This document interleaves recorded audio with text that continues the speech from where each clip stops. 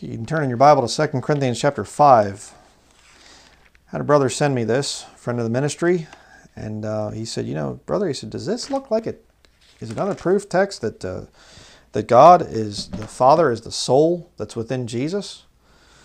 And I looked at it and I said, yeah, you could definitely make that argument. Pretty neat. 2 Corinthians chapter 5 and verse 19. To wit, that God was in Christ. The Trinitarians can say it's in unity. The word unity is not in the text. Okay? God was in Christ. And check this out. Reconciling the world unto himself, not imputing their trespasses unto them, and hath committed unto us the word of reconciliation.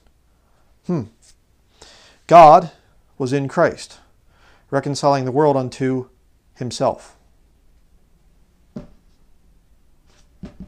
And of course the Trinitarians, they'll come out with all the...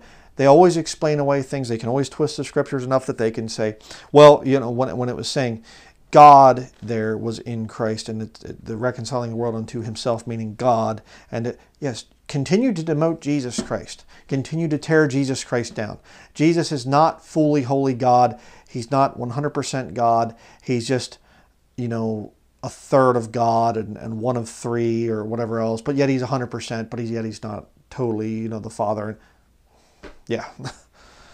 So just thought that was an interesting verse. Wanted to share that real quickly. Thank you, brother, for sending it. I've been wanting to make a little video about it, but really good. Don't fall for this whole Trinitarian nonsense. The Bible teaches a Godhead, that Jesus Christ is, God is, or man is made in the image of God. Say that. Man has a body, soul, and spirit. Okay? Now there are three parts, or whatever you want to, things within the Godhead, however you want to say it. There is the body, soul, spirit. Jesus is the body, the Father is the soul, and the Holy Ghost is the spirit, very obviously. Okay?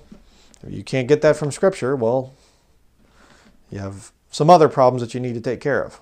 So that is going to be it. Thank you for watching.